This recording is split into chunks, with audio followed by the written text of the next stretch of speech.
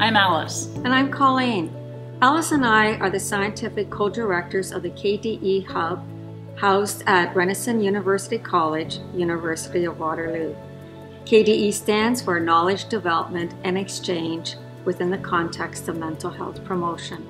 We're so glad you're here with us today, and we'd like to tell you a little bit about what the Hub is all about and what it is that we do nationally.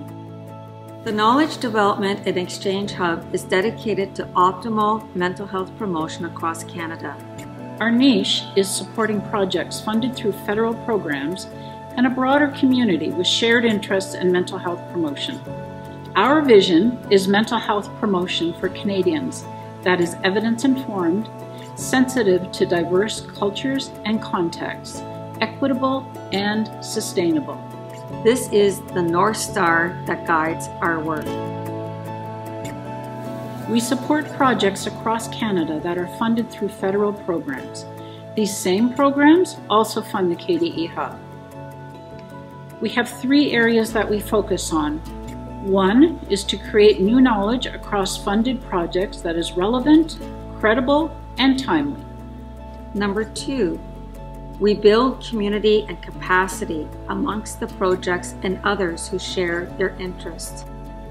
And number 3, we strengthen systemic supports for sustaining and scaling up promising approaches to mental health promotion.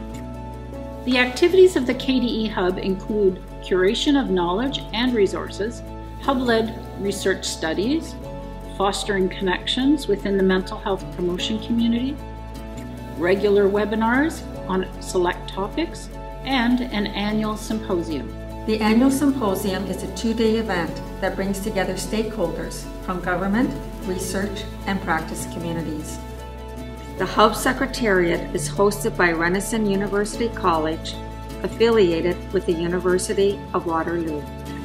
Please visit our website, kdehub.ca, to learn more about the funded projects we support, sign up for our regular Hub updates, and become part of the growing community for mental health promotion. We're better together.